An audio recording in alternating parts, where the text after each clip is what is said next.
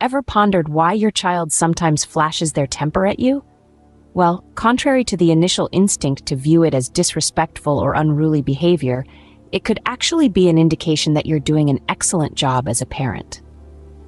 Firstly, a child who dares to express their anger is one who has not suppressed their emotions.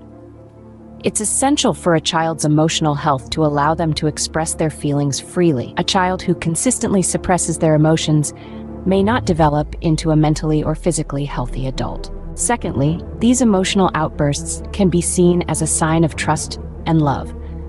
Believe it or not, a person is more likely to lose their temper in an environment they consider safe.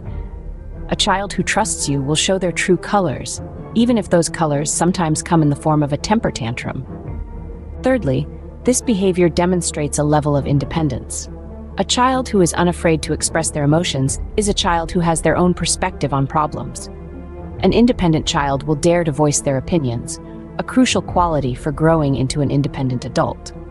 It's important to remember that a child who is always obedient and never dares to lose their temper isn't necessarily a sign of successful parenting.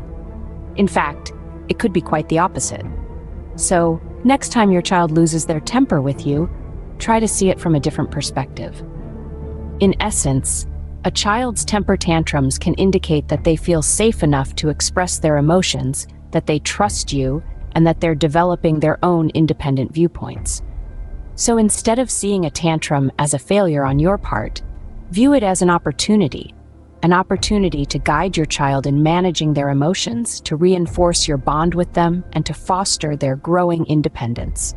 Remember, parenting is not about having a child who never loses their temper, but about raising a child who feels safe enough to express their emotions, who trusts you, and who is developing their own independence. As parents, our role is to guide them through these emotions, not to suppress them. So the next time your child dares to lose their temper with you, take a step back, breathe, and remember these points. Please share your thoughts and experiences with us. You're not just a part of a community, you're part of a conversation that helps us all grow and learn together. Your insights can help other parents navigate the sometimes stormy seas of child rearing. Remember, a child's temper tantrum is not a failure, but a sign of trust, independence, and emotional freedom.